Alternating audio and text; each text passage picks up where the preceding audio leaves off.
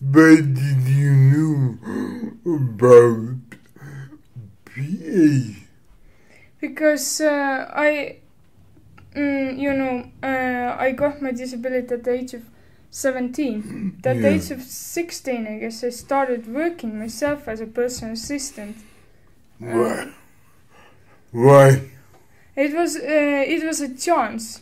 Okay. Where I just met somebody who needed an assistant, and when you're so young, it's hard to find a job. But so personal assistance, it was a good job for me anyway. Did you like it? Yeah, I did. I liked it a lot because this person actually was the one who introduced independent living philosophy to me. Okay. So I told you as a child I had been thinking that it would be so nice when my parents would be able to take the role of a parent. Yeah. And now this lady introduced a philosophy that really encourages people taking those roles. Yeah. And I was very keen to hear more about this. I see. And then life made another turn, and I got disabled myself and could put all this knowledge into practice. And I mean, she was the one later on. She was the one later on giving me advice how you organize an interview with a personal assistant, so you find a really good assistant, for example, and like how to not give up, how to what kind of legislation you can use for claiming your rights. And she was already there to give this kind of. I see. Then did you get assistance? When? Yeah. It was a little after my 18th birthday. How? February. I still remember that amazing times. And and how many hours did you get?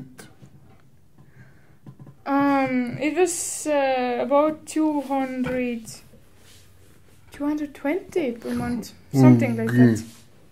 It wasn't very much. I mean, it was they gave me that because I wanted to go to school, go physically on spot to school. Yeah. They first my social worker first tried to make me to understand that children who are that severely disabled don't go to school, they study at home. But I said, well, this is discrimination. I wanna go to school on spot. I want to be the one who decides if I want to study at home or in the school institution. And they give the assistance for that to me. So when I wanted to go to a party or something, then I had to miss school. But for how long did you call the assurances? For how long? How long the process took to? Yeah. It was 2 months after. So about on the 3 months I was in the hospital, and about 2 months after I started interviewing and employing my first assistants. Did you like it? Yeah, I did. I did. I mean, it might be the case that for the assistants I was fairly difficult as a work leader. But I mean, why? Because I was just so unexperienced, and I didn't really have a young adult would actually need a lot more counseling and support than I got.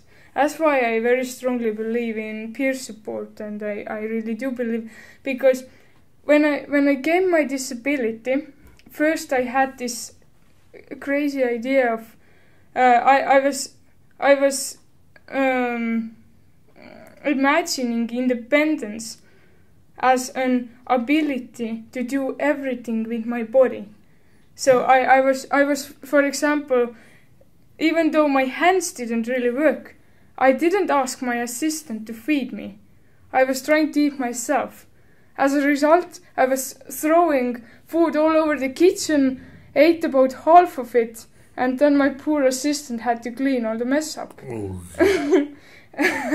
and then I had an idea that even though my feet doesn't really work for walking, I can take the stairs.